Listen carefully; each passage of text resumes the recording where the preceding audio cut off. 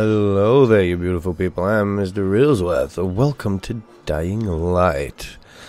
Yes, this is my little review of the game before I do a Let's Play. And I've actually played like the first 30 minutes to get used to the game, the mechanics and everything involved, like the environments and obviously the zombies. And the gameplay you see on screen is me doing so in my first 30 minutes or so in the game. I skipped all the story sequences because I didn't want anything to spoil the storyline for myself and for the viewers that watch the Let's Play series coming up.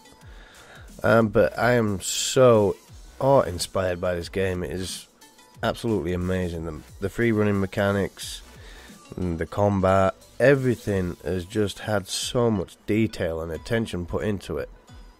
It's an absolutely fascinating zombie apocalypse survival game that rivals Dead Island, even though it's made by, the same people. It follows a different storyline, and this storyline is all about capturing some information from an old agent that's stolen some information. But once the information is recovered, hopefully there will be an antigen made for this pathogenic virus. Strangely enough, it's not like usual zombie survival movies, games, and anime, anything that you can think about zombie stories. It's all pretty much the same. Somebody will get bitten, they live for a short time and then they die. Whereas in this one, the guys the people who are bitten tend to go through a degenerative phase where they'll be having fits.